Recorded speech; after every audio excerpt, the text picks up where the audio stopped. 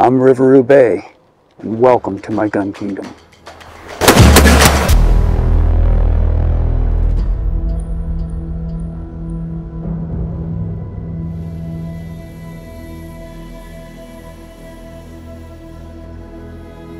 We're back with the 444, and now this is a Marlin 444, 22-inch barrel, and now here on the Rivers Gun Kingdom, I've done a lot of videos with the 444, and I always update my videos with answers to questions or comments that all you viewers write to me in the comments section down below. So it's real important to leave me a comment if you have a question or you want something to go over again. And so I'm back here again, and today I had a viewer write in a few months ago about my video that I did on deer at 200 yards, which is a really effective still for the 444. Anywhere out to 250 yards is effective with the 444. And the 444 can take out any big North American game, so not just for deer, but for anything in North America. So the viewer wrote in and he said, hey, thanks for the video, appreciate it, but could you verify that you shot at 200 yards? So you can see behind me here, we're at the 200-yard range today, and what I'll do is I will position the camera kind of slightly over my shoulder so you can see that I'm also shooting at 200 yards, and then I'll put the target, a close-up target with the GoPro down in the corner. Okay, so that'll give us instant feedback too. But so we're going to do that today, and you might notice too, I don't know if you can see that, but I have a portable target set up at 150 yards, and that's for another video I'm doing. But I will be shooting this gun, the 444.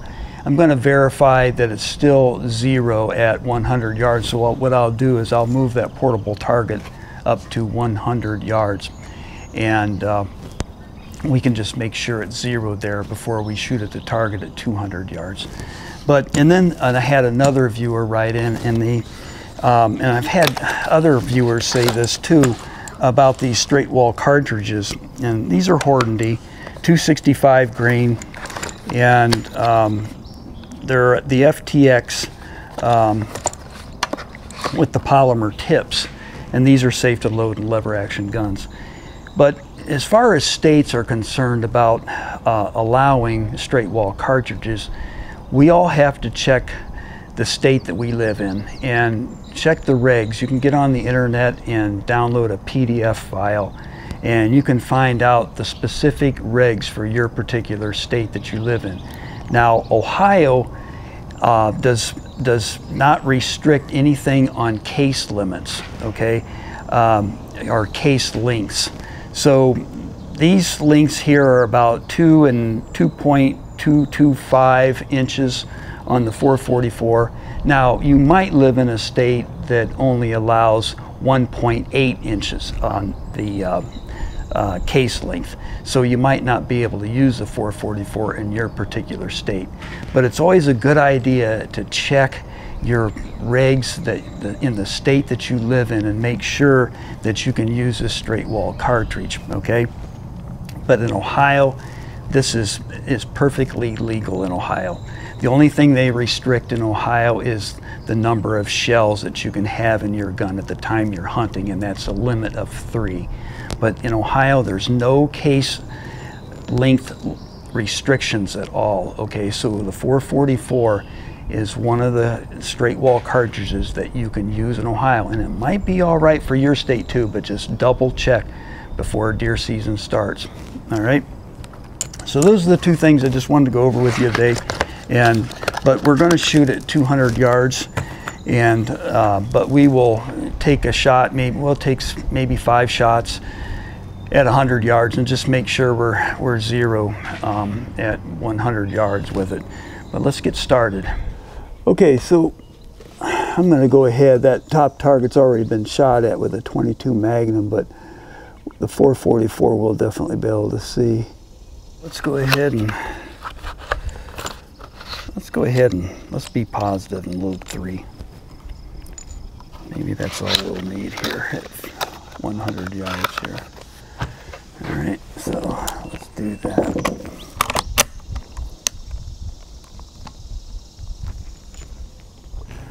All right, so we're doubled up here.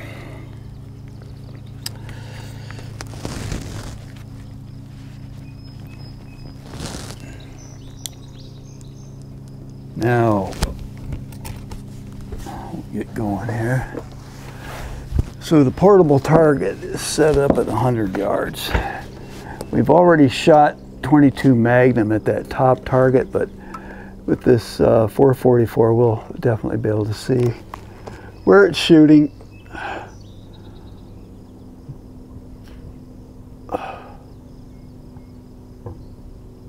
Okay, so let's go ahead and load one in there. I'm going to put the crosshairs right in the center of the bullseye.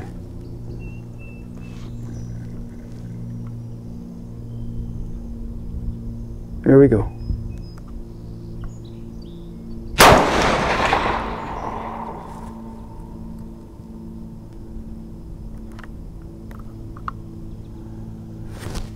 I'm going to verify where that's shooting.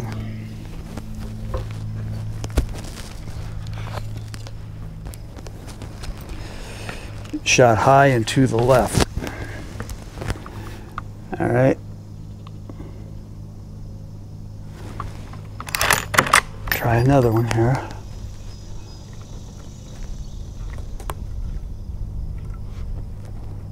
Crosshairs right in the middle of the bullseye.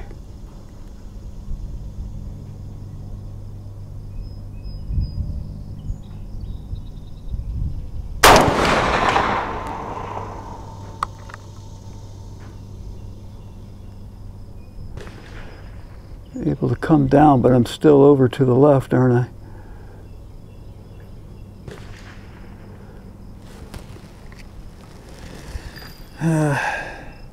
Let's fire one more before we adjust anything.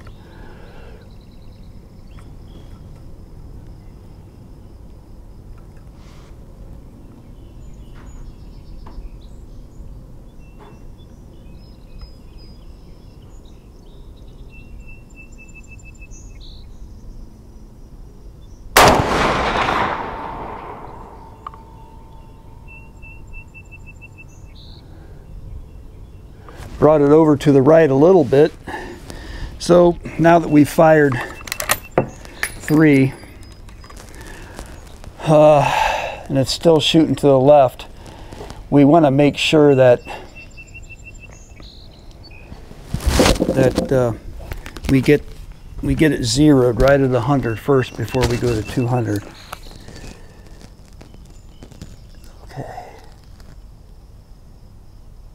And it's shooting just slightly high too. So let's see.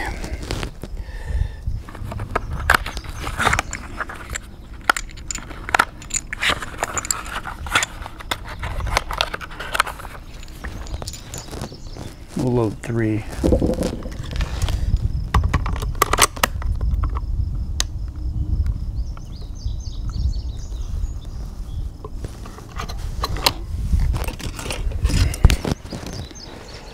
All right, let's get it close first before we put one in there. All right.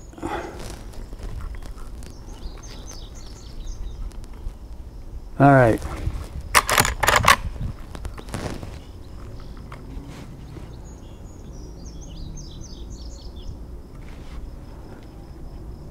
Here we go. Crosshairs right in the middle of the bullseye. Upper target.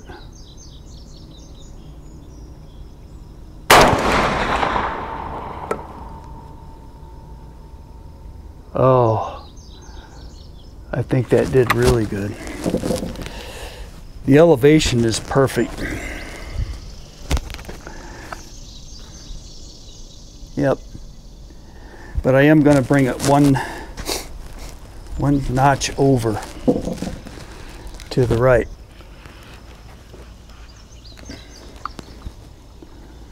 Okay, before we load one in there, let's get it close again.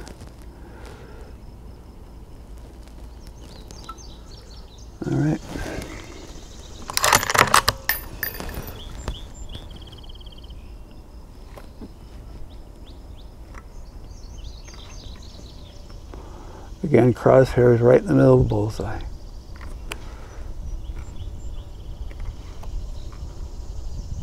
There we go.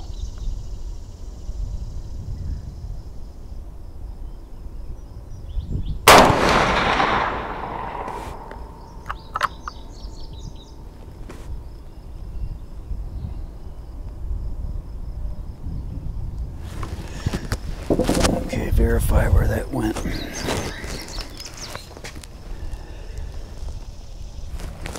Looks like it went through the same hole as that previous shot. All right, so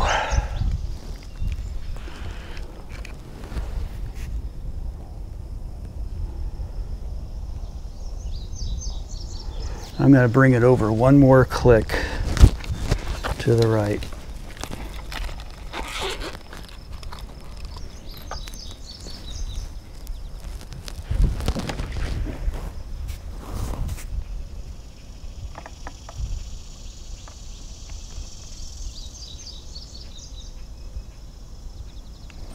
Okay.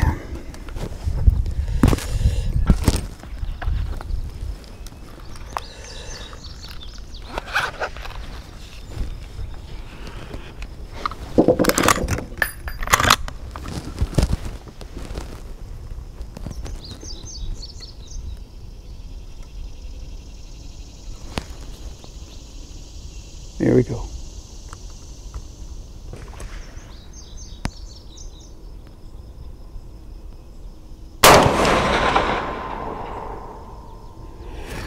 Yep, that helped.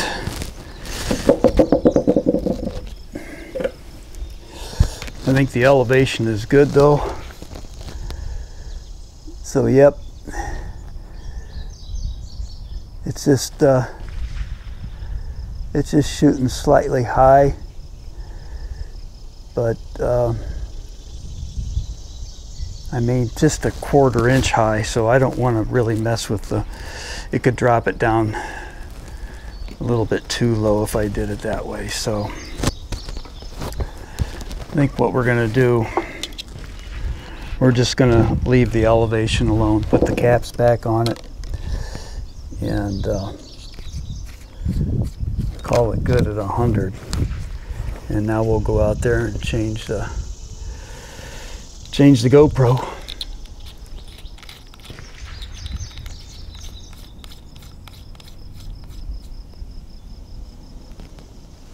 And we'll shoot at 200 yards.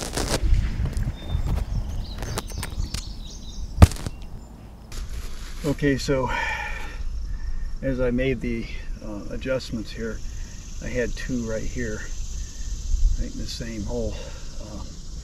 But anyway, then the final adjustment I made right on the top of the bullseye. And now I moved it to the right, I think 3 times. But I didn't. I brought down the elevation just 1 time. Now I'm going to leave it there. So I'm going to call it zeroed at 100 for sure now. Now we can go out to the 200-yard range. You know, with the 444, you have an effective range of 250 yards. Even at 300 yards, you still have over 1,000 foot-pounds of energy left at 300 yards. 250, you have probably close to 1,400 pounds of foot-pounds of energy left. But the problem is when you get out that distance past 200 yards, your reference point is going to be, you know, higher than maybe taller than the deer. So, you know, that's why I think the max is probably around 200 yards to ethically take a deer. And then, you know, 150 is perfect, but I think if you hunt in the woods, make sure that you have your gun zeroed at 100 yards. Okay, so if we have our rifled zeroed at 100 yards, we're going to have at 200 yards, we're going to have about a 6 to 8 inch drop. All right, and we're going to fire at that top target. We got fresh targets out there, so let's fire at the top one first. We'll get it close here. All right.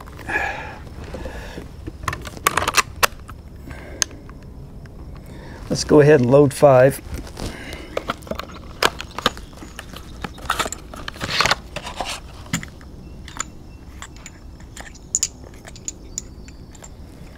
So, you know, if you want to decide where you're going to zero your rifle in, I would make that decision based on where you hunt mostly.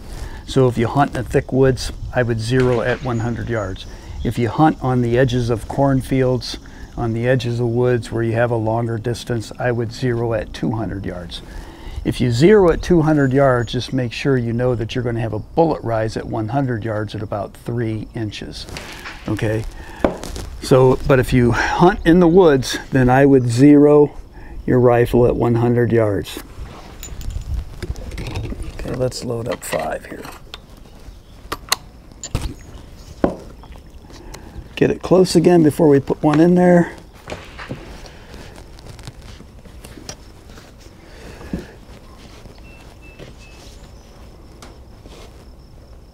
All right.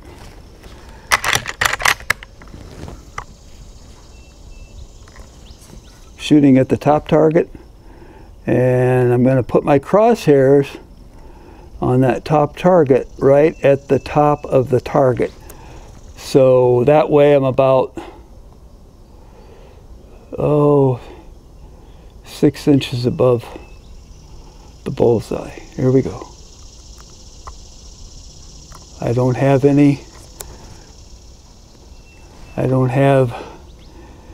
a scope with drop compensator here, so here we go.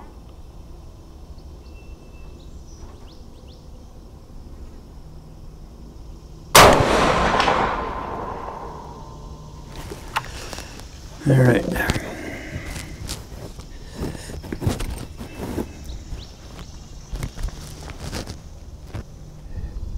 I'm going to make sure that I'm on top of that target now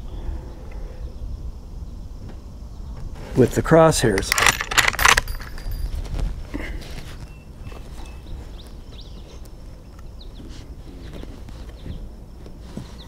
All right.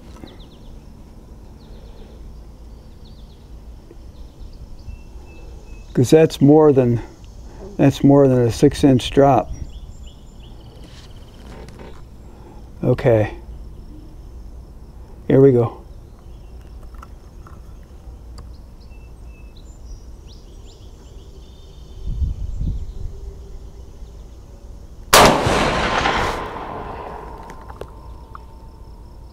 Much better.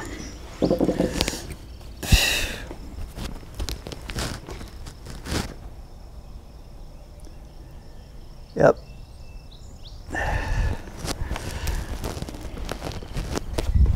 So, yeah. That's great right there. You know, so that shot over just slightly to the left, but the one that I first shot was slightly over to the right, just not even a 1/4 inch. But like I said, we don't want to adjust anything on it. You know, that both of those shots would have got the deer. So we're going to fire 5. All right. Staying with the upper target. Placing the crosshairs right on top of that, the white part of that target on top. All right.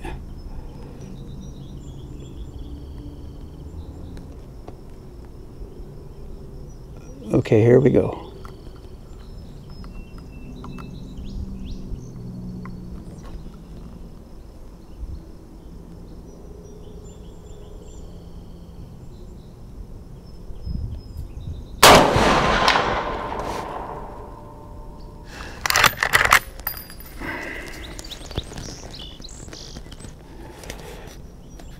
Practice with a 22 long rifle or a 22 Magnum and get used to squeezing that trigger ever so slightly, because that's what's going to make or break you at 200 yards with a bigger bore rifle.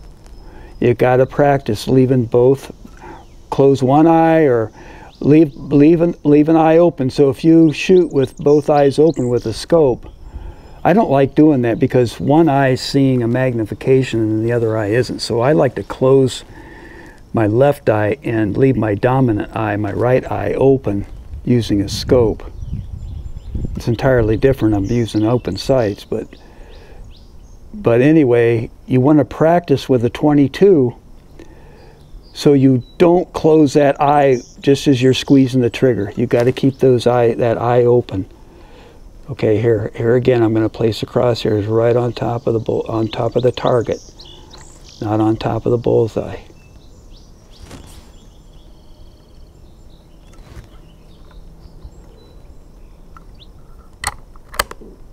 Here we go.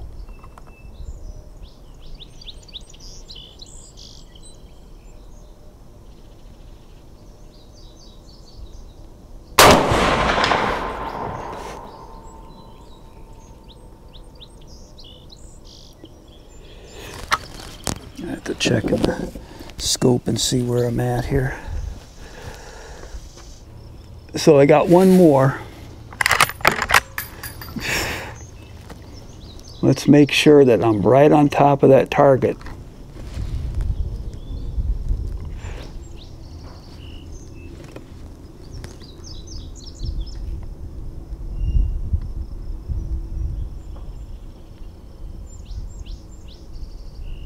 Here we go.